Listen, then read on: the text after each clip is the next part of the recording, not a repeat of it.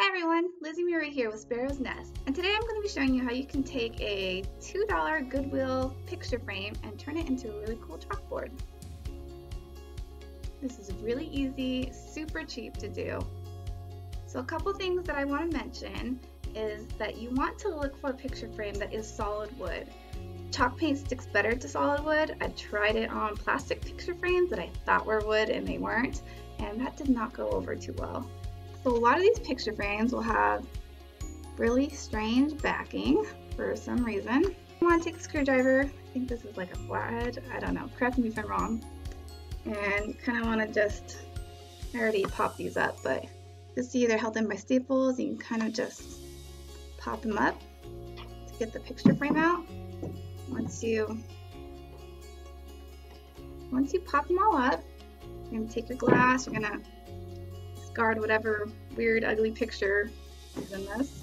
So you're going to have your picture frame, you're going to have your glass, you want to keep the backing. If you paint just directly on this with the chalk paint, what's going to happen? It's going to scratch off, and you do not want that. So you can get any primer, sealer that you can find. You're going to want to put about 2 or 3 coats on this before we start putting the chalk paint over it. Supplies you're going to need for this project are a solid wood picture frame,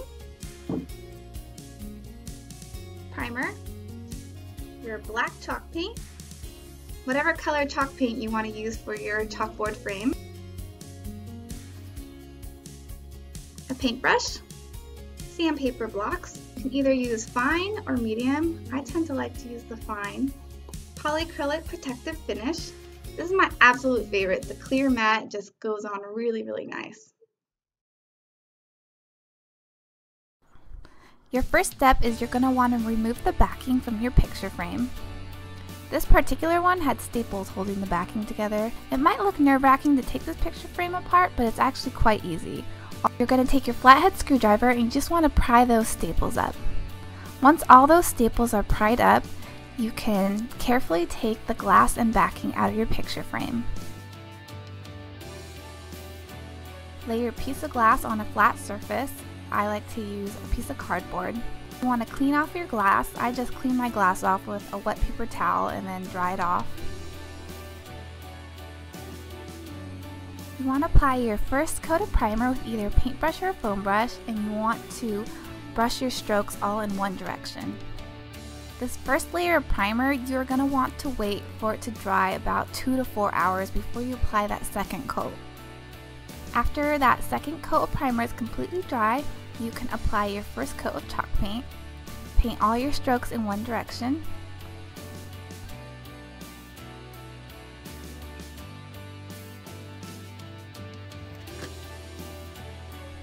While you're waiting for your black chalk paint to dry, you can start on painting your frame.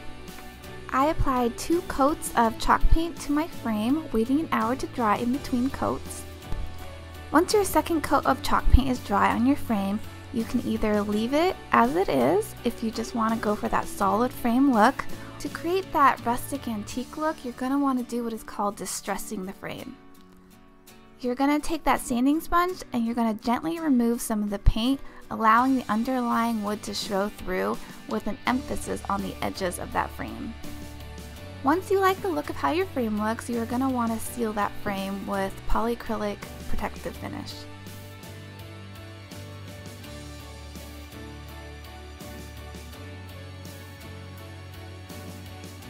Now the last thing you're going to want to do to your chalkboard is to prime it.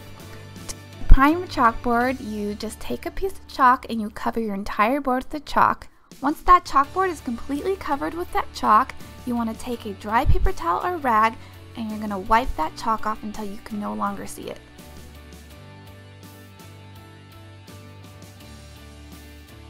Now you're ready to put your picture frame all back together. Place the glass and backing back into the frame, and using that flathead screwdriver, you're just going to bend those staples back into place.